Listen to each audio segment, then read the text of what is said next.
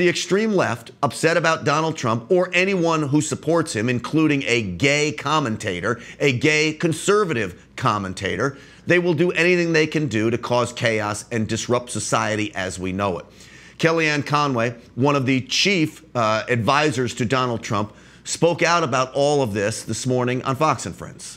What's going on out there is what's going on all across the country. You've got protesters who feel very emboldened. They've got media cameras following them. They give interviews. I don't even know if they know what they're protesting. What's got you so in a lather? I mean, really, is it the free speech? Having somebody maybe on your campus who has a dissenting point of view? Look, in the real world, when these kids grow up and go to try to find jobs, which they will in the Trump economy, right. Life doesn't work that way, folks. You're going to work with people who disagree with you. You're going to encounter folks who don't, aren't just cosseting you in this protective environment.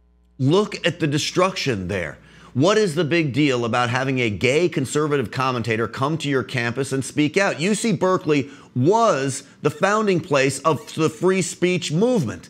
They must have forgotten all that. Clearly, free speech doesn't exist. Now, I want to tell you about a tweet that Donald Trump had issued.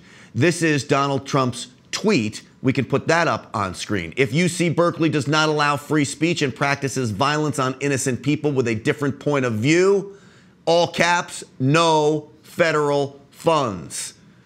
Hooray to Donald Trump. There is a new sheriff in town. He lives in the White House. It is a different day now with Donald Trump in office than it was with Barack Obama, inspiring many of these agitators.